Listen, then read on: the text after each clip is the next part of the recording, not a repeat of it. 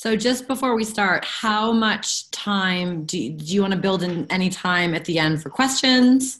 Yeah, that would be great. And kind of So talking like about next steps. how much time do you think? Probably, 5 minutes because I think people will be asking questions throughout and then kind of lead them into what the next part of the series will be. Okay, awesome. That'll be great. Okay. All right. So here we go. All right. Good afternoon. Hello, everyone. My name is Kristen Brooks, Executive Director with the Riverside County Office of Education, here also with Dr. Seema Cuddy from the same. And we are happy to welcome Dr. Katie Novak here with us today to start part one of our 4-part webinar series on UDL. And as promised, we are not going to do any talking. We're passing it right over to Katie. So here we go. Just very excited for you all to engage. And as you know, this is being recorded and archived. Please use the chat feature of the Zoom link, if you can see that at the bottom, and we'll be able to engage back and forth in that way, and Katie will lead us through. So passing off to Katie. Hello, everybody. Happy Thursday. We're coming into a long weekend here in New England, so it's all good. And I'm so excited to be leading alongside you here, your journey into really understanding what it takes to build a strategic system that supports universal design for learning for every single learner. And so in this first webinar, we're going to unpack, this concept of how do we build a system that's built on this foundation of UDL, and then do some big picture conversations of why UDL is just so critical for all learners. And then in the next couple of webinars, we're going to dive really deeply into the different principles of UDL and what that might look like in practice. The way that we're going to build this is we're going to have a webinar today. I will follow up with a bunch of resources that kind of unpack the different ideas and concepts that I bring forward today. As is UDL, you'll have plenty of options and choices to dive in. And then there'll be an opportunity as well to kind of share your thinking, ask me some questions, get some advice on maybe your strategic plans or your professional development ideas. And we'll kind of keep almost like a graduate course going to have a two-way communication and some feedback loops to make this a really engaging experience for you. And so you also have many options to be to actually take action, on your plans. So what I'm going to do is I'm going to share my screen here for a second. I am going to lose the ability to see you, but I will stop periodically to take questions. And so let's see. There we go. I'm going to blow this up. So what we're really going to focus on here is how do you enable the ability to sustain successful implementation of UDL? So a lot of the times what ends up happening when you're looking at a classroom or a school or a district or a county is, people hear about UDL. It's exciting.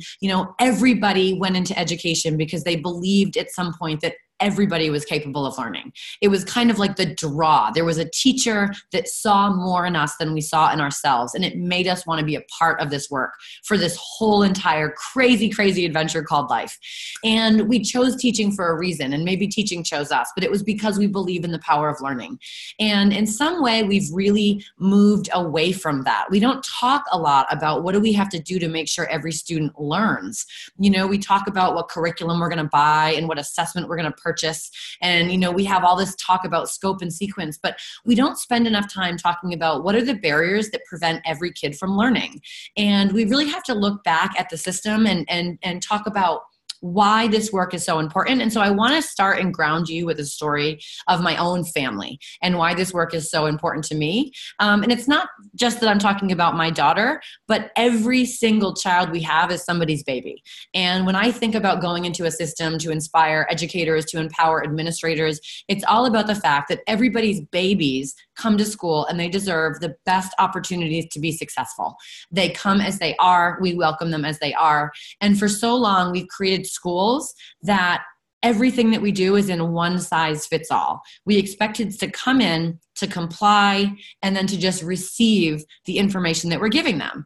And it's really frustrating in a lot of ways when that doesn't work. You hear educators kind of worldwide being really frustrated about why isn't this working? And what's really interesting is, variability is the rule. It's not the exception. And of course it's not working when we're asking everybody to do things in the same way. And so on the left-hand side of your screen, you see my beautiful, amazing family. That's my husband, Lon, and I have 4 kids. The oldest, Torin, who's right next to my husband. I have twins, Aylin and Brecken. They're the bottom 2. And then Bowden, he's only 3. And I want to tell you a story, however, about my daughter, Aylin, who's just sitting there with her signature smile. She's like my mini me. And Aylin is literally one of my favorite human beings in the entire universe. She is just a force to be reckoned with. There's so much spirit. There's so much compassion. So she has her little smirk there in the picture. But one thing about Aylin is she was born ready to fight for the underdog. She was born with this sense of like equity and justice. And she loves like animals and, people and babies. So the middle picture is this great, great story. She's outside playing. She finds this little baby rodent. And there was like a little tiny gardener snake that she also saw outside, nowhere near each other. But she's like, we can't leave this thing out. Now, at first we thought it was a mouse. So that's her holding this thing, right? And so we're like really trying to figure out what it is. Like I'm Googling baby squirrel, baby chipmunk, baby mouse, baby mole, baby woodchuck. We cannot figure out what on earth this rodent is. So as you're looking at it, you can all take some guesses. I end up taking it to the high school science department because I'm like, I want to give it back to its mother, but I don't even know like where to look for a nest. Like, anyway, it's a bunny. It's a baby bunny. And as you can see, and so she's feeding it with a paintbrush and goat's milk. But like when she sees anything or anybody suffering, like she is going to run over and she is going to save it. The squirrel, this is an amazing story. Again, this child's only 7 years old and we're going for a walk on a Saturday and a squirrel was hit by a car. We did not see the squirrel get hit by a car, but it was bleeding and there were flies in its mouth and it was obviously suffering.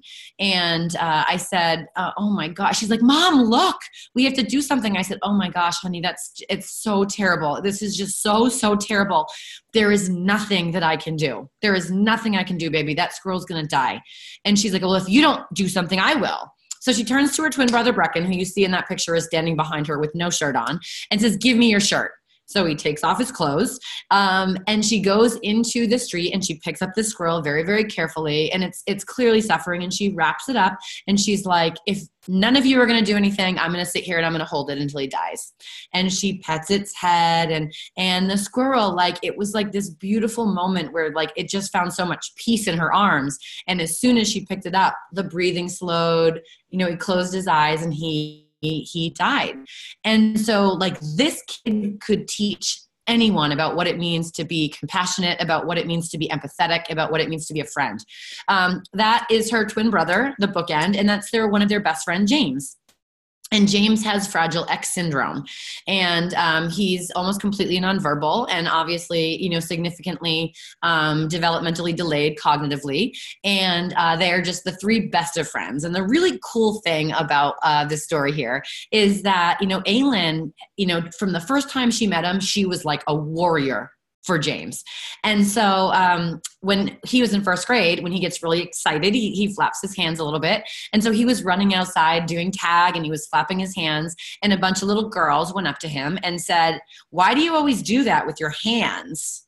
And Aylin sees this across the playground and she comes like busting across. And I hear this from a teacher who's my colleague. And she said, hey, ladies, if you're going to mess with someone, you're going to have to mess with me. And this is just like a little ball of fire. Now, I'll tell you something else about my daughter, Aylin, which is that she has severe combined type ADHD. And for all the amazing strengths and beauty and fire she brings into this world, she can also be really impulsive and dangerous and violent. And those are ways that you could describe her, but that's not her. She's just Aylin, and she brings all these amazing strengths to the classroom, and she also brings these amazing areas that she needs to work on. And so what's really beautiful about this picture to me is that Brecken is significantly above grade level, and James is significantly below grade level, and Aylin exhibits behaviors that most classroom teachers will never, ever want to see. But the 3 of them are in the same class together all day, every day, and they are challenged and they are supported equally because of universal design for learning. And in most places in this world, they would be separated. And they would be separated because there would be a belief that Brecken deserves more, that he deserves better, and that James can't do it, and that Aylin doesn't belong there because she can't behave. And what I will tell you is I will fight this fight until every parent of all of these kids gets to see that they belong together, that in this world, we all belong together. And when you separate them, what you're saying is that James and Aylin have nothing to offer Brecken, and they do. They all have equal, amazing things to offer each other. And so when I show people this picture, I say, okay, so this is a picture that was taken when they were in first grade. And maybe they're together in first grade, but people can never see them together in fifth grade, in eighth grade. What are we going to do when it's algebra? What are we going to do in 12th grade history? In a system that works for everyone, in a system that is universally designed, these kids will be educated together until they graduate high school. Because you know what? We live in the world together. And so the big, big takeaway that I want anyone to learn about UDL know is that our students are not disabled and our students are not broken. When students aren't learning, our systems are broken. And that really is where UDL comes in. This is not about band-aiding our system or about, reacting when kids don't learn. This is deconstructing a system that we have created that only favored kids who were compliant and who came to you on grade level. And that is not the reality of variability. And that is not the reason that I became an educator. And, the joke that I always make when people talk about I want kids to be able to do this, I said, pediatricians don't become doctors, so they only can do well visits. And, saying that we're an educator and, we only want to teach kids who are, at second grade level and who behave is like when someone calls and says, my kid's sick, you're like, I don't do sick. I only do well visits. And the power and the beauty of being an educator is that we have the power to design something that works for every single student. And we do that by creating a system, by creating a multi-tiered system of support that is built on a foundation of universal design for learning. And the system becomes critically important to how we're going to scale these practices. So I want to unpack this visual here for you a minute, because I know in California, UDL is a really critical foundation of your MTSS system. And so on the bottom, there are 6 dates, and I'm going to walk you through them really quickly. And you can just glance at them real quick, and you can start thinking about what are some of the big federal legislation pushes that happened in each of those different years, and how did that impact the way that we do school, I guess you could say. So in 1990, that was the Individuals with Disabilities Education Act and the Americans with Disabilities Act. Those were 1990. And that is the beginning of inclusion if you look back historically. Because what happened in 1990 is we had to start reporting inclusion rates. So suddenly it was really important to try to get all students in the least restrictive environment available to them. And when you look at any continuum of services for special education, for example, the least restrictive environment is always going to be the general education classroom with their peers. And so in 1990, schools and districts had to actually start looking towards creating more equitable systems where what we did in that general education classroom allowed more students to be there. And so 3 different initiatives came out of that. The first is co-teaching, because what happened really quickly is we started saying, let's push in some of these programs. And that was a beautiful step forward for equity. The next thing was differentiated instruction. Carol Tomlinson was an instructor who worked with a lot of gifted students, and suddenly there was this effort to provide all students with education together. And it was like, okay, so we have to try to figure out what each of these kids needs and give them different things in the classroom. And then the third is UDL, which we're going to spend a lot more time on today. But UDL is very different from differentiated instruction, which we'll dive into a little bit more. So for 12 years, everyone's reporting these inclusion rates, and everybody's really excited about the progress, because what we're doing is we're creating an environment that works for more kids. There's more kids like Aylin and Brecken and James that are being educated together for at least part of the school day. And that is a beautiful step forward. And then in 2002, we had No Child Left Behind, because the question was, well, how's it going? How's inclusion going for everyone? And there are like crickets, because nobody knows how inclusion is going, because there was no requirement to report any subgroup data until No Child Left Behind. So If 1990 is the beginning of inclusion, 2002 is the beginning of our obsession with standardized testing, because there were two things that came out of No Child Left Behind. Transparency was the first, and accountability is the second. Transparency was, you have to tell us how every subgroup of students is doing. Your English language learners, your economically disadvantaged, your students of color. Okay, you have to let us know how every group is doing in comparison to all students. And if those groups are not doing as well and they are not making growth like their peers, there will be consequences, also known as accountability measures. So for 2 years, we start reporting the subgroup data, and everybody knows what happens. There are achievement gaps like nobody had ever expected. And we started naming them things like a negotiated curriculum or curricular chaos, and all of this happens. And so what do we do in 2004? We say, we have to do something, we have to respond. So in 2004, the US federal government coined this framework called RTI, or response to intervention. And the idea of RTI was that we still believe strongly in inclusion and the least restrictive environment, which means all students get tier 1 support in the least restrictive environment available to them. But then some students need more. And the federal legislation actually says you must supplement and not supplant. So the intent of RTI was never to reverse inclusion rates, but that's exactly what happened. Is once we started worrying about, let's say you have kiddos in 7th grade and a couple of them are reading at a 2nd grade level, you say, oh my gosh, we have to give them some services. And then we start calling them tier 2 students, and we pull them out of their ELA class and we put them in a small group reading. What we did is we undid many, many years of progress of inclusion.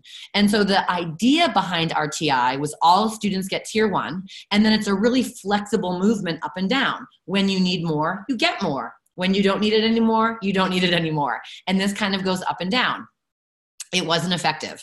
RTI failed to yield any results in closing that achievement gap. And it was not because RTI was not a great idea. We, of course, should respond with intervention when kids are struggling. And we have data that suggests that there are significant gaps. The issue is that the system wasn't built for RTI to be successful. So in 2009, we transitioned from talking about RTI at the federal level to talking about this concept of a multi-tiered system of support. MTSS actually builds on to RTI. So if you look at that little schoolhouse in the middle, that was RTI. That just stood by itself. Imagine it in like this vast wilderness, and there's nothing around it. And then we started stepping back and we said, what do we need in order for that schoolhouse to actually work? What do we need to make tier 1 really comprehensive so all students can access it? And the first answer to that question was, we need to make sure that all students have equitable access and universal design for learning. So starting in 2009, there was like this renewal, this focus on saying, first of all, tier 1 has to be stronger. We will never intervention our way out of really strong tier 1 support. And so if you look at that graphic, the two founding frameworks of MTSS are equitable access and universal design for learning. Now, the definition of equitable access, you can learn it by just taking those two things and taking them apart, right? So access means you get a seat in the classroom. Okay, that's access. So if I am a 3rd grade teacher, if I am an 8th grade teacher, if I am an 11th grade science teacher, okay, if you get a seat in my classroom, then you have access to it. Equity means you get that seat in my classroom regardless of your race, your economic status, your English learner status, whether or not you have a disability, gender identity, religion, homelessness, right? So we look at all of these different protective classes, and we said every single student should have equitable access to a tier 1 classroom, which means if I'm a 7th grade teacher, I have to create a system that it is the least restrictive environment for every single child. To do that, I have to implement the principles of universal design for learning. And that is not just academic. And so it's really important that we start to realize that UDL is about how do you design a learning environment that works for everyone. And what we're very aware of now is that is not just academic. It's also behavioral, and it's also social emotional. So my classroom, my tier 1 classroom, has to remove the barriers to academics. It has to remove the barriers that prevent kids from being able to behave and understand expectations. And it also has to remove the barriers for social emotional dysregulation. And so to do that, we're going to step outside again, and we're going to look at drivers.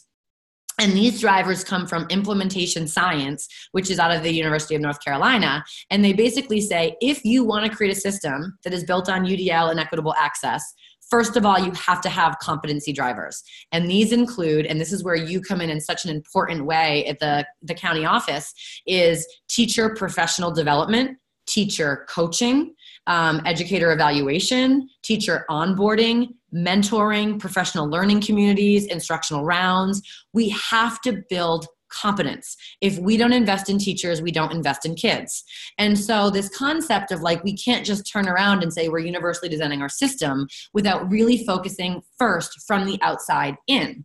And so a lot of systems just want to go in and it's like, boom, okay, I want all kids pushed into tier 1. And then that classroom becomes so wildly restrictive for so many kids because they can't access and engage behaviorally, academically, or socially emotionally.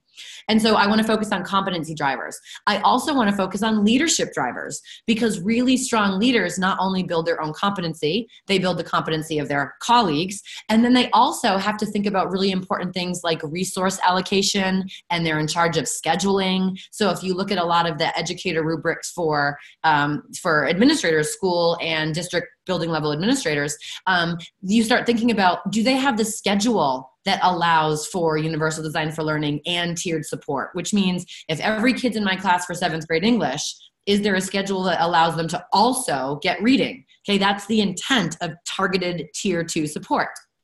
Or maybe the tier 2 support is being pushed into my classroom during a workshop model. Maybe I'm co-teaching, but all of those things really have to be thought of in a more strategic way. And that's where the implementation driver comes in. Do we have a standards-based scope and sequence for curriculum that we can universally design? Do we have fidelity checks and feedback loops? So we're constantly talking to teachers and talking to administrators. And so what we learned in 2009 is that MTSS is wildly effective. That when we work from the outside in, what we realize is the reasons why kids aren't learning are not because of the kids.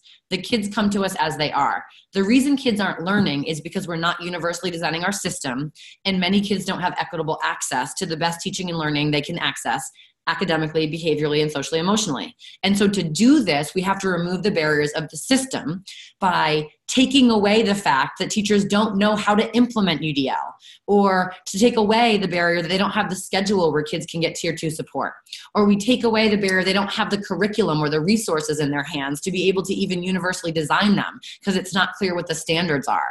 And so MTSS in 2009 started shifting the system and started closing those gaps. And so in 2012, Race to the Top came out, and that's when we really started focusing on how do we increase the expectations of tier 1. So the Common Core Standards came out of that. And the Common Core Standards explicitly endorse universal design for learning. And they say that all students, every student has access to grade level standards in the least restrictive environment available to them. So it basically like renewed this sense of inclusion we started with in 1990. But it also said there has to be accountability. And so it kind of brought 1990 and 2002 together. And this morphed into the Every Student Succeeds Act in 2015, which basically only endorsed a single framework, and that's universal design for learning for equitable access. And they don't ever use the term RTI. They don't ever use the term differentiated instruction. Okay. They say numerous times that all teaching, learning, behavior, professional development needs to be universally designed through every single state and district and school, creating a multi-tiered system of support, which means we have to start thinking strategically about making long-term plans from the outside in. So I'm going to show you one slide, and then I'm going to stop this and ask and answer questions. But to just show you what this looks like in one small area, because I know a focus of this webinar was like, how do we build this system? And there's things that you can do tomorrow, and there's things you have to really think strategically about. If it's a barrier, how am I going to eliminate it in the long term? And so a lot of strategy thinking is you're looking 5 years out. What are all the barriers we want to eliminate within these next 5 years? So when I first came to my district in Groton-Dunstable Regional School District in Massachusetts, the first thing I did was conduct a needs assessment. And so the new administrative team, we basically were like, okay, so we see what the student data is. We see where kids aren't learning yet. We want to talk to teachers. Why aren't they learning yet? And a number of things came up, which are actually real barriers, is like, We don't have any universal screening tools. We don't have really data, so we're not quite sure where kids are struggling.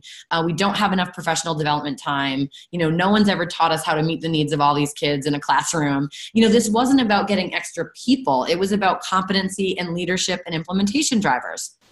And so what we realized is that we only had 18 and a half hours an entire year in our schedule for professional development.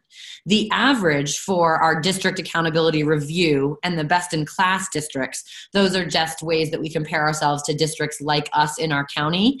Their average was 64.7 hours a year. So already we're so behind, right? And so if we know that the big driver is building competency, we were like, how are we going to build competency? And this is just one aspect of our plan. But it's just to show you how robust this system is to be able to make sure that my teachers have enough competency to be able to actually incorporate and implement these initiatives. So we realize we don't have enough time for professional development. That is a barrier. We're going to eliminate it. Now, some things we did in the short term is we immediately started changing faculty meetings into professional development. We started pushing into a lot of classrooms to do model lessons. So if I would go in and teach a lesson and a bunch of teachers could observe me, we did professional development that way. We got creative about book clubs and Twitter chats, but all of those things were a Band-Aid because they weren't built into our system. So year 2, we said, okay, we have to make an argument why PD is so important. And so we spent an entire year going through like peer-reviewed research, finding the districts that outperformed us, going to try to figure out what were they doing. I pulled all of, again, those DART calendars are just the ones that the state wants us to review ourselves against. It's called the district review tool. And but then we also basically started asking all our stakeholders, our teachers, our paraprofessionals, our parents, to say, if we got more PD, do you think it makes sense to get it through half days, through full days? What are your concerns? We realized that everybody wanted a half day on Friday. It was a very popular thing. Thousands of people answered. And so we said, okay, now if we had half days on Friday, what are the barriers? And people were like, well, there's, if we decide to go away, that's great. But otherwise, where do my kids go? So we worked with community education to make sure that there would be a place that kids could go. Students on free and reduced lunch could obviously go there for no cost. We would make sure that lunch was there. Okay, so we have a plan, right? So year 1, we're exploring. Okay, that's the first step of implementation. Year 2, we're planning. Okay, year 3, we're like ready to go, initial implementation. So we drafted a formal proposal with our administration and our teachers union. And we basically said, we have a way that we can meet the minimum time on learning. We also know parents support half days on Fridays. Here's all the research about how much of a gain you're going to get on this. And this is how we're going to align our teaching and learning. So you're going to know what we're going to be doing every single time we have professional development. We're going to send out a commercial. We're going to tell you what teachers are working on. We're going to ask you to look for evidence of that in student work. School committee loved it. They adopted it. Year 4, 78 and a half hours designated a year for professional development. And we send out a commercial to the parents. We make sure that we let everybody know what the essential questions are, what the outcomes are, what kind of options teachers are going to have. We always tie these things to educator evaluation. And so the focus of 78 and a half hours a year are how do we create a universally designed system that works for all students. So one thing I'm really proud of in our district is because of all this work, and we've done this in many ways with data, with pedagogy, with curriculum, what we have found is that in our state, there's 1,500 elementary schools, and only 52 schools in the entire state were highlighted as being significantly exceeding benchmark targets, right? So the state tells you need to improve, okay? Every single cohort, every single grade, every single subgroup in our district exceeded expectations in both of our elementary schools from creating this model. So this concept of like, what does it take? It's, I think, both scary and amazing and powerful to realize the scope of investment that we need to put in, but also what you get out of that investment is 10 times more than what you will ever put into it. Because by being really thoughtful about the fact that like, we are not going to allow this not to happen in our district, and we're going to make it so the teachers can't fail. And if the teachers can't fail, the kids can't fail. And that is what we are seeing. And so this concept of how do we create a system that works for all students is we need the best of inclusion and we need the best of those leadership drivers, which is competency, leadership, and implementation to build a system from the outside in. So I'm going to take a second here and stop because I know I gave you a lot of information. And just to see, okay, so someone just said, where does special education fall within the MTSS system? Now, I actually created the MTSS blueprint for the state of Massachusetts. I did work in partnership with the Office of Special Education, and special education is everywhere. So there is not a spot in MTSS for special education because, for example, in UDL-topia, okay, if UDL-topia existed, right, and I was able to eliminate all the different barriers in my classroom, a student could be in my classroom all day in Tier 1 and have all their needs met. Okay, because I would allow for those accommodations just to be a part of whatever I was doing with any student. So you could have a student with special education, and because I'm universally designing my classroom and allowing all this access to exemplars and graphic organizers and quiet space and revision and small group instruction, I could have a special education student who lives in Tier 1. I might have a special education student who lives in Tier 1 and then also needs to get some math intervention. We changed our schedule in our system. And so every single day we have something called the WIN block. WIN stands for what I need. And in the WIN block, what we do is we make sure that all students get their intervention, anything on the grid during that time. And so that's like the multi-tiered system. But also you wouldn't need a special education IEP in order to get Tier 2 services because you might only need them for like 3 weeks or maybe 6 weeks. So for example, I could have a student who is a special education student sitting in Tier 1. I could have a student who's a general education student sitting in Tier 1. They end up struggling a lot with a geometry concept. So every 6 weeks when we change WIN blocks, a teacher pulls them for Tier 2 intervention for 6 weeks. They're in it for 6 weeks. We have data that shows they've been able to close that gap. They go back into Tier 1. And you could also be in all 3 tiers at once. So maybe you're Tier 1 ELA, there's like a math related disability. So you get Tier 2 math intervention during the WIN block. And then maybe you have to meet one-on-one with an adjustment counselor for social emotional learning. And that would be Tier 3. But when we created it, we were really, really focused on this concept of how we make the arrows so it's flexible. So if I went back to that visual and showed you, and I will send you all the documents on this. So again, I'll present first and then I'll follow up with a PDF that's like, you want to know more about this slide? Choose some of these resources. You want to know more about this slide? So you'll have all of those things and we can go back and forth and interact. But this concept of, in theory, I agree with you. In a system that is perfectly universally designed, you would not need an IEP because every kid would get what they needed regardless of legal recourse. Okay, now we're talking about perfect world.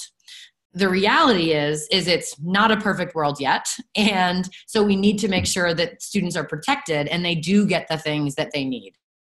But David Rose, who's the father of UDL, always said that an IEP is really a Band-Aid for a broken system, that a system shouldn't need a document to give a kid what they need. They should just know every student's strengths and every student's area. But until we can assure that every kid gets that, we do need these services. So, in theory, it would be whoever needs them gets them. The other big thing we have right now that's working against us is there are certain kids who they will not get the accountabilities on the standardized test unless it is written into an IEP. Again, that is a very broken assessment system. But ideally, the UDL National Task Force is really fighting for a universally designed test, which means that you don't need an IEP to get these accommodations. And then that would also, provide a little bit more inclusiveness. Somebody else, Rachel or Rochelle, wrote, what did your PD scope and sequence entail? And that basically started with what is it that kids actually have to know and be able to do? If you don't have a PD scope and sequence, you're already behind the 8 ball with UDL because UDL is a standards-based curriculum design. every UDL unit starts with a very, very clear goal. Okay. One of the taglines that we use is firm goals, flexible means. And so if we believe in firm goals, what we did is we basically sat with teachers, we handed out a copy of the standards, like handed out highlighters, and we're like, actually read through them all, read through the whole document. Don't just read through the standards, read through the introduction, read the subheadings, read the settings. We can jigsaw, know what your standards are, and then decide what are the highest levels of priority. Okay, what is the minimum that every kid coming out of second grade is going to know and be able to do? And then figure out how much time you're going to spend to get them there. So the first thing we did in the PD scope and sequence is we basically said, okay, so if we know they need to do this, we kind of charted it out. And what I don't want is like an English teacher being like, well, I have to spend 3 weeks on the Oxford comma because it's in the standard. No, I need kids to like think critically about information and text, whether it's a video or audio. You know, I need them to cite evidence from that and use it for their own arguments and narratives. You know, I had these big picture standards. Once we had the big picture standards, we came up with essential questions. And then once we did that, we came up with universally designed common assessments. From there, we empowered teachers to do whatever those kids needed to get them from A to B. Okay, so start with a diagnostic. What do they already know? What do they need to know? Okay, and then provide options and choices so every single student can be challenged and supported so that when you give a common assessment, whether it's a formative or a summative, you'll be able to say, I got students here. If you did, awesome. If you didn't, we're going to give them a double dose and a win block. Okay, we're going to look at the data. We're going to do things differently. We're going to provide different options and choices. And so again, that's a part of what is built in. And so, you know, if you're thinking about UDL, what you end up a lot of times is like, we're going to read Charlotte's Web. And when they read Charlotte's Web, they can choose to make a poster. They can choose to make Wilbur out of clay. They can choose to do a book trailer. They can choose to dress up as a character. And it's like, why are you doing any of that? It's not standards based. Like Charlotte's Web is not a standard. Like you have no outcome. And so that's not UDL. Okay. All that is kids doing a bunch of different things and probably learning very little.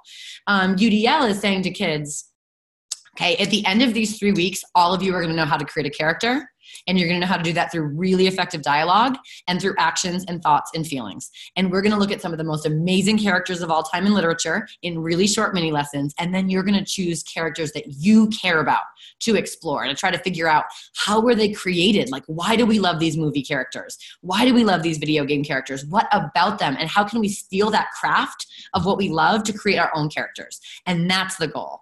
You know, and then you start to realize there's so many options and choices there. So that was just all a part of like the big picture. So I think a lot of people want to jump right in, like let's throw on our bathing suits and just jump in and let's go to tier 1 and let's make it universally designed. But when you look from the outside in, you'll realize that we can't make that happen in a vacuum. Is we have to have everything in place that when we require it, we can support it. And if we can't support it, it's not the teachers that are broken. It is the system that is broken because it's not allowing teachers to be effective. If we want teachers to be effective, we have to provide them with professional development and the resources they need and the support that they need and the data that they need to make really, really good decisions to empower kids to personalize their learning towards standards, because accountability is still a part of this. And so if there's any other questions, please just type them in that chat box. And if there are not, I'm going to dive in a little bit more into this, like what is this UDL that we're trying to build? So I'll just give you a couple more seconds to see. And again, I'm happy to, I'll share a lot of different documents with you, some of the work that we did, so you can kind of see like what would be the best place, like what's the biggest barrier that you all face. And that's what you want to start saying, okay, if this is the biggest barrier we face, and in 3 years we want to make this go away, what do we have to start doing now to make that go away? Okay, so I'm going to go back to share my screen. And okay, so we're diving into UDL, and this is one of my favorite analogies ever, and I use it all the time, but I just think it's so relevant and such a great way to explain UDL to people who have never heard of it. Yesterday, I was telling Seema at the beginning, and Kristen, I had the best experience yesterday to do a keynote for NASA. It was the NASA annual meeting for their science activation team. And I'm in a room with all these brilliant, amazing scientists. And I said the ice cream truck analogy, and they're like, oh my gosh, I get it. Like that makes so much sense. So again, what we want to do is we want students to make their own choices. We want students to personalize their learning. There is no way that I know enough about 30 kids to create something for them without me making 30 different things. Okay. I don't want to make 30 different things. I just want to have a buffet of 30 different things and then say to them, I believe in you. Like, life is going to give you a lot of options, and I believe that you can make great choices even if you don't make them the first time. But that's totally cool with me. We'll learn together. And so if you want to really structure student choice, the first thing you have to do is provide options. And so this looks really good because there are so many options. And so somebody could be like, I'll have the ice cream sandwich, or I'll have the snow cone, or whatever it happens to be. Maybe a cold bottle of water. But the goal is clear, right? Ice cream truck has a goal. Make money selling cold stuff on hot days. Like, that is their standard, right? And so the reason it works is because when guests come up, regardless of variability, I say to them, look, see what I have for options. Think about your needs, self-assess, and then choose what's best for you. So some of you pick one thing, some of you pick another thing. Okay, that's amazing. Every day in the classroom, we literally have the same opportunity. Okay, because if I know kids need to know photosynthesis, okay, it's like I realize there's a lot of options. Like, I could find some awesome Newsella articles where the students can personalize them at their own level. I might have some videos, or just encourage older kids to go to Discovery Video and find their own. I have the textbooks already in front of me. I could have a small group and kind of explain it as I go. Those options exist. Now I need to know that they can respond to a text about photosynthesis, right? So I maybe say, okay, here's 10 questions you can answer. You can choose to type them or write them. You can work with a partner or on your own. I'm going to do the most amazing sonnet of all time if you want to help me. We're going to add a little ion pentameter into this response. Okay, you go wild, right? People don't do that. What people do is they say, hi, everyone, it's hot out. You're all going to eat the drumstick, which has nuts and chocolate and all of these things. And then you have some kids that are like, hey, hi, I'm allergic to nuts. And we're like, you're picky. Shush, go away. And I'm so totally being fresh on purpose here. But then you have other people who are like, I don't want that. I don't want it. Like, I'm happy to meet the goal. I'll have a bottle of water. I don't want to eat that. And the difference between those two things are the difference between access and engagement. Okay. If we provide things in one way, everyone has to read this article, everyone has to watch this video, everyone has to complete this lab, everyone has to do these 10 math problems. You have some kiddos, if we truly believe in inclusion and variability, you have some kiddos who are not going to be able to access at that level. Okay. They developmentally, cognitively, linguistically, they're just not there yet. Okay. And so it's not that they can't meet the goal, because what you can see is everyone can meet the goal. Everyone can have a sip of water. Okay, but they can't all just guzzle down the drumstick, right? And so what we say is there's something wrong with that kid, because I spent a ton of time making that ice cream and it was awesome. Like, I shelled the peanuts and this argument that like it should have worked because I really care about it because I took a lot of time doesn't make sense in a world that values diversity and inclusion. And then you have some students who are like, yeah, I have no lactose intolerant. I have no nut allergy. I don't want it. And that's an engagement problem. So there's two reasons why our kids will not learn in a classroom. Okay. The reason that classrooms are too restrictive for students, okay, because again, what we're going for is the least restrictive environment available. The reason that it's too restrictive is because either the academics, the behavioral expectations, or the social emotional coping expectations are not accessible, or they're not engaging, okay? And so what do, right? We have to start teaching kids how to make choices. And this is like one of my new favorite books. Mike Anderson, he's this great teacher in New Hampshire. And he basically says, when you give students an option, you have to actually let them choose. And if you want to teach them how to choose, you have to teach them, what are the 3 pieces of making a choice? What are you interested in doing? What do you actually need to do? And logistically, what can you do?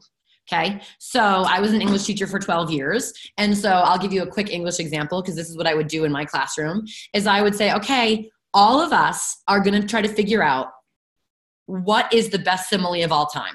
Okay, it's a very, very serious competition, okay? The best simile of all time.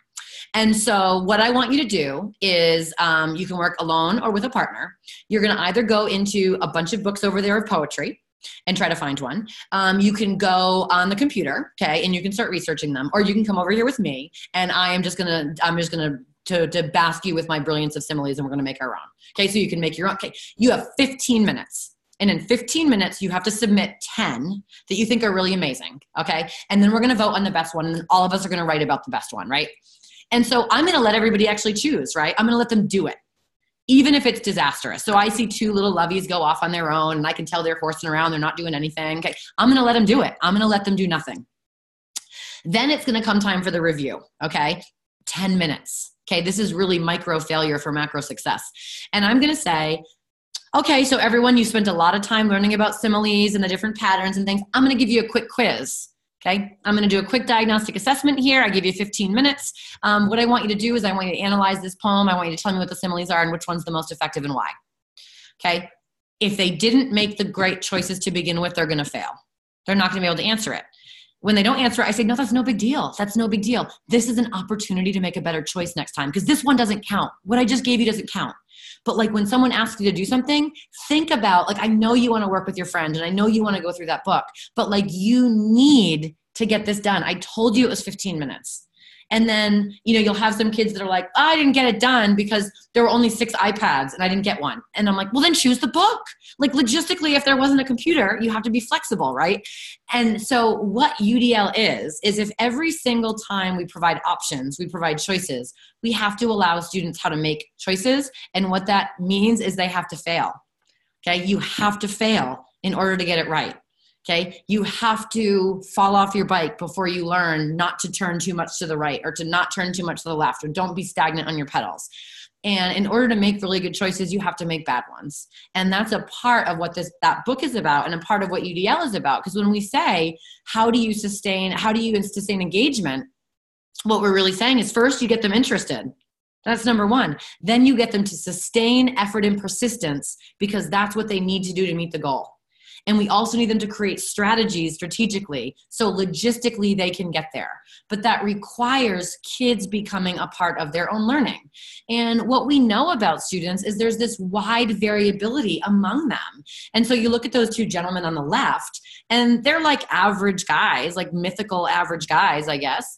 And they actually have like a torso that's like, you know, kind of like their shoulders are kind of like the same. Now imagine if I look at the torso and, you know, the shoulder, and I say, okay, so I'm going to just look at like the 2 points that they're the closest to, which I think is going to be, let's see, I'm trying to find the 2 dots. Like, I guess they're both their weight. Okay. They have about the same weight. So I'm going to get their weights and I'm going to say, okay, one of them's like, you know, 190, one of them's, you know, 195. I'm going to give them the same suit. That's what differentiated instruction did. Okay, differentiated instruction was grouping students and giving those students what they need. Now, again, huge, huge step forward from the lack of inclusion and a great idea for intervention. So differentiated instruction and UDL can be married in a multi-tiered system, okay? But if I do that in tier 1, okay, they will never get the opportunity to choose, to actually reflect and make choices. And if you look at the girl in her cognitive profile, she probably has a language-based learning disability. Okay, reading, vocabulary, visual perception, very low. Okay, very, very low on that bell curve. But so much background knowledge, so much curiosity, so much interest. Okay, if I call this kid a tier 2 kid, and pull about her an amazing tier 1 classroom where she has options and choices of like reading and interacting with her peers and learning from her mistakes. And I just throw her in like an LLI, level literacy intervention classroom where she's reading like the same books over and over, following these scripts. I'm going to lose that kid because my system is disabled. And so this idea of saying everyone gets tier 1 that's universally designed, and then when data suggests you get something else, we do provide that. But we provide that for the most minimal amount of time possible so that kid can then be back in tier 1.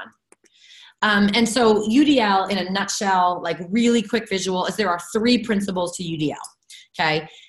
And it's basically we provide multiple means of engagement, which are options for engagement. And when we provide options, we provide choices, multiple means of representation, and multiple means of action and expression.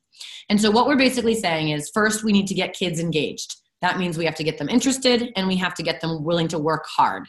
We have to get them willing to fail, to take risks, to challenge themselves, to cope with those challenges. That is the essence of engagement, is expert learning. We want kids to learn how to learn.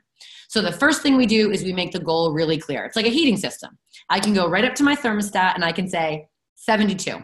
So I love that question about the scope and sequence, because you have to know what it is that students have to know or be able to do. Okay, that's the thermostat. And I basically say, this is the goal. This is why it's important. And you're going to have all these options and choices to like make it meaningful for you. The next is they have to build comprehension in some way. They have to learn something. So that's like the what.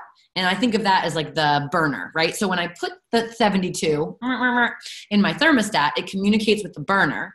And then the burner all of a sudden is going to comprehend that message. It has to receive it and comprehend it.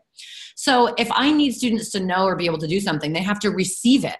So the first thing is that they have to be able to access it. So like visually or auditorily, but also they have to know the right vocab. They have to have the right background knowledge. They have to know how to generalize it and transfer it in like a meaningful way onto a standardized measure.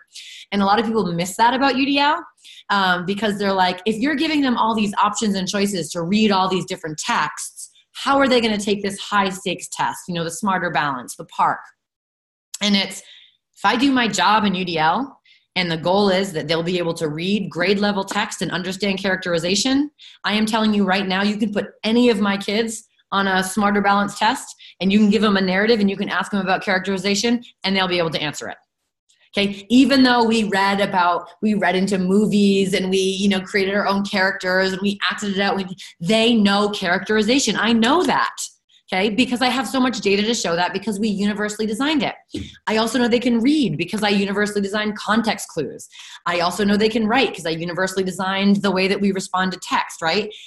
I need them to generalize that and transfer it. Okay, and that's how I know they have it. And if they have it, they'll use it. And then lastly, that's the whole part, is how are they going to use it? How do I have that output? And that's the blower. I don't know if the burner comprehended the message if hot air doesn't come out. Right? And so that's, what are they going to do with it? How do they express it? How do they get it out? So we engage them, we provide them opportunities to learn, and we provide them with opportunities to share what they know. So it's really like, if you're looking at it as a really linear process, which it's not, it's like we engage them, we teach them, we assess them. And we do that, and it's all intertwined with options and choices. So in a nutshell, I want you to think of UDL as self-differentiation.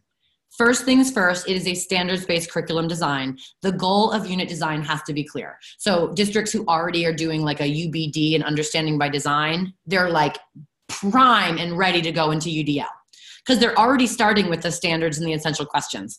Now, UBD doesn't have to be universally designed, because you might go standards, essential questions, now everyone's going to read this, now everyone's going to fill out this, now everyone's going to do this. But that backwards design is what UDL is all about. So we make the goal really clear, and then we basically say, okay, so there's stuff you have to know. You have to know this stuff in order to meet the goal. How are you going to learn it? What's interesting to you? What do you need? And then what logistically do we have? Okay, let's work together and figure it out. How are we going to learn this? What stuff do you need to learn it? So if I need kids to be able to write in response to a really complicated quadratic equation, I might say, okay, there's done problems. Okay, I have problems already done step by step. If you want an exemplar, you can use your calculator. Feel free to use a big whiteboard. You can work with a partner. All those things is like, what materials? I don't have to pass everything out to the same kid. I say, think about the goal. What do you want to do? Balance that. What do you need? And then the last part is logistically what's available. Okay. And I'll fight to get it. If it's not available now, I'll fight to get it, but let's do the best we can with what we have. Next step, you have to show me what you know. Okay. So knowing that this is the goal, knowing you all have to solve a quadratic equation. Okay. Knowing that I know you all learned it, whether you watched Khan Academy, whether you worked in small groups, whether we played games. Okay. I know that all of you can do it. So show me that you know it. You know, here's 10 problems. Choose one. Show me everything you know about it. Tell me why it's right. Tell me the problems that, are, multiple choice. I have a bunch of teachers who will say, choose one, tell me why it's right, but then prove why the other ones are wrong, but there's still good answers. Like, where did the mistake get made where someone would pick that answer? Does it need to be translated in another language? You need to have manipulatives? All of this comes together. It's driven by the student. And that's a really, really important thing to remember, because we have to teach on the outside how teachers create an environment that empowers kids to do that in ways that they're coping and ways that they're behaving. So UDL marries itself really well with like PBIS systems or things like responsive classroom or open circle or restorative practices, because it's all about creating an environment where kids can make these choices and self-differentiate, because they're very clear. The goal is we will all respect each other. The goal is when we're frustrated, we choose a really healthy way to deal with that before we go back to our work. And so what we're really trying to do in this successful system is we're trying to balance everything on the right with everything on the left. And everything on the left is what our little lovies bring to us, right? Every day, these beautiful children, my Aylin, my Brecken, sweet James, they come in and they bring their mood with them, and they bring all the experiences they've had in life, whether it's trauma, whether it's, whatever these loves are dealing with, okay? They bring their own background knowledge. They bring their own special strengths and weaknesses, their temperament, their personality. They come as they are, and it is our job to teach them. They come as they are not broken. We, on the other hand, have these amazing opportunities to balance that. We can allow each of these kids to set personalized goals. Okay, by saying, what's interesting to you? What do you need? Okay, what do we need to do together to beat this system? We can teach them about all the different ways they cope. Okay, if we want them to fail, we have to teach them to cope with failure. It's the gift of failure. How do we create a classroom where that's okay, where you can take risks? Okay, how do we give them feedback constantly in that review process? Choose, do, review. Okay, when we're reviewing, how can I help them by giving them feedback by saying, you know what? You're so close. Next time, try this. Okay, how many supports do we have there? Do we have academic support, graphic organizers, exemplars, support providers, check-in conferences, peer reviews? Do we have behavioral supports? Do we have social emotional supports? And then lastly, are we really clear about the nature of our instructions? And that goes back to the scope and sequence. What is it that students have to know and be able to do? And we have to be really clear with them about that. Get rid of all the crap that we put all around those goals and say, this is what you know, this is what you need to know. How are we going to get there together? And that right there is really the beauty of UDL. So in this last section here, I just wanted you to kind of take a second, and this is the last 2 minutes, is just this concept of like efficacy. What the driver here, the opportunity that you have in working with teachers and administrators is like, we have to create an environment that teachers feel like they can do this, okay? And we do it the same exact way that teachers do it with kids, is we say to teachers, this is what you have to do. This is the goal. This is the standard. You have to create a classroom that works for all students, okay? And tell me what you know about it already. These are the different options you have to learn about how to do it, okay? This is what we offer as a county office. These are all the different supports we offer, for coaching, for virtual professional development, for, in-person professional development. These are the materials that we'll provide to you. Here's some sample lessons, we can do it, whatever it happens to be. And then how are you going to know where they're at? Are you going to do lesson studies? Are you going to observe classrooms? Are you going to ask administrators to see teacher observations? Okay. And so I wanted to give you an opportunity, if you're in a room with someone, to kind of chat. But I want to, again, just stop the share here because we're coming at the end of our hour. And really bringing this all together is we started thinking about how do we create a system that makes sure that there's no room for failure for kids. And to do this, we have to support teachers to make sure there's no room for failure for them. And both of those things require us to make sure that all learners, teachers, students, administrators alike, have access, equitable access to the teaching and learning that makes sure that they have the right methods, the right materials, and the right ways to express what they know so that they can get feedback, so they can cope, so the supports are available to them.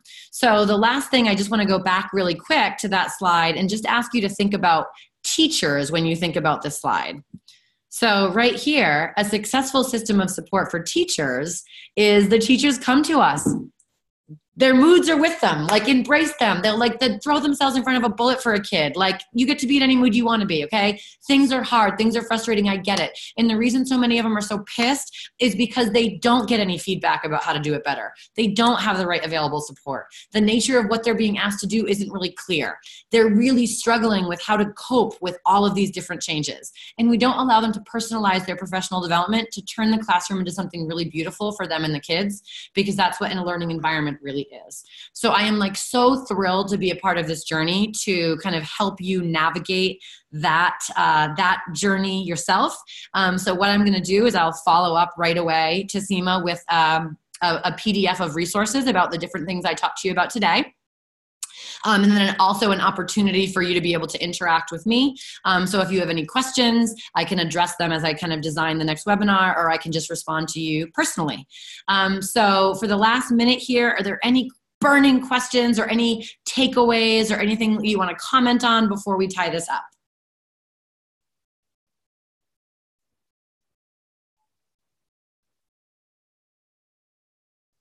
Kristen, Seema, do you have anything? You know, of course, just fantastic, right? Like and let me turn my camera on here.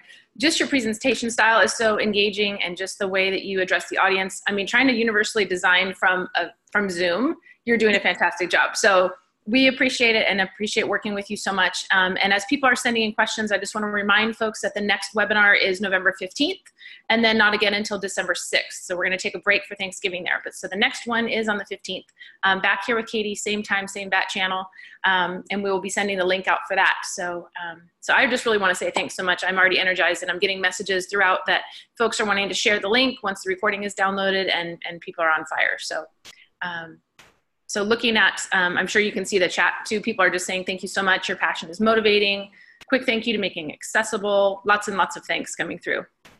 Okay, awesome. Well, anyone, again, I'll send out that PDF. There'll be ways to contact me. And again, like, we can turn this, we can turn this around. And I'm in a district, and I've seen it happen, and I see like my colleagues coming back and realizing like, I'm good at this. Like, a lot of teachers are feeling like I'm not good at it. And it's like, because we're not supporting them like we need to be supporting them. And they're like the most integral part of the whole system, you know? So like having a county office that's like committed to doing this work to support the system that teachers are a part of will only benefit kids down the road. So I look forward to seeing you next week.